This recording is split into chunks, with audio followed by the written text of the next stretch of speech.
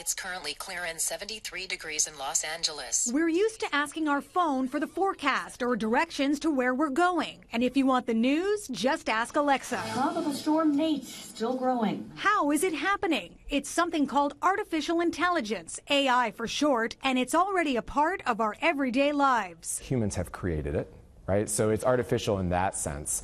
It's non-biologic. It's autonomous. That's the intelligence part, is it can do things on its own. It can make its own decisions. AI expert William Welser says with more and more algorithms to work with, AI just keeps getting smarter. Oftentimes humans, we don't know it.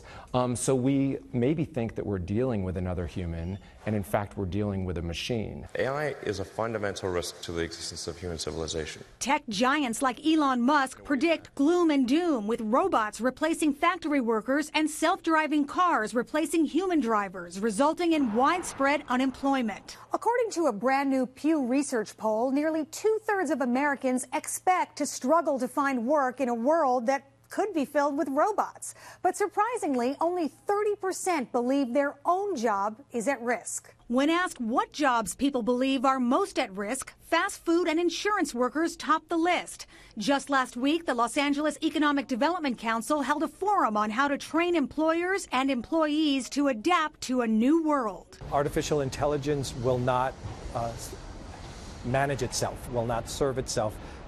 Humans will still be needed to program, to create programs, to repair, to manage, to protect these systems. And at the University of Southern California, a new institute to study artificial intelligence has students delving into the good it can do to address issues like security, health, and homelessness. In Los Angeles, with the homeless shelters here, we are running AI algorithms in order to spread information about HIV by figuring out who are the right peer leaders, the right messengers to spread information more quickly. Still, the debate over the pros and cons of AI will continue. Experts in the field say with so many big issues facing our world, why wouldn't we just ask a robot for help? Clearly, we haven't solved these problems as human beings.